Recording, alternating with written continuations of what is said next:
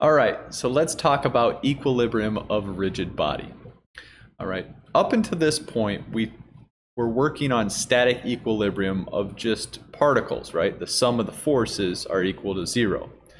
Now, if you remember the difference between a particle and a rigid body has a size and shape to it. With that being said, the sum of the forces equaling zero does not tell the full story of what we're looking for in a rigid body. So we must add other components to it to make sure the problem is in equilibrium. All right, so let's switch over to the desktop view.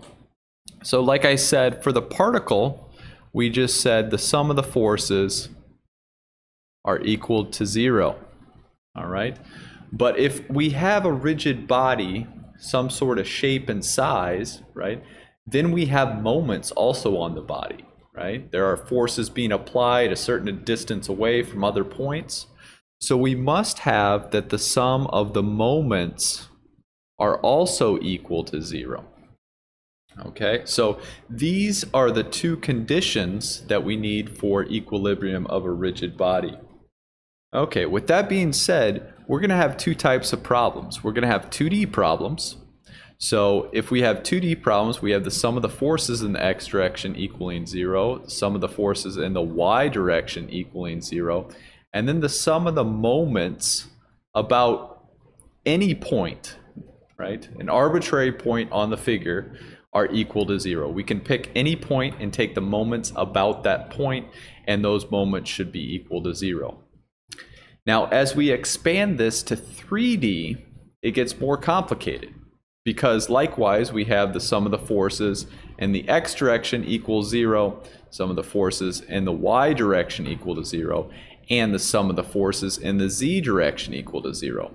Now, if we talk also about the moments, we have the sum of the moments around the x-axis equals zero, the sum of the moments around the y-axis are equal to zero, and the sum of the moments around the z-axis are equal to zero. So the 3D formulation of equilibrium of a rigid body here, that includes 6 equations here. So it gets a little complex and a little long if we're solving these problems in three-dimensional situations. Okay.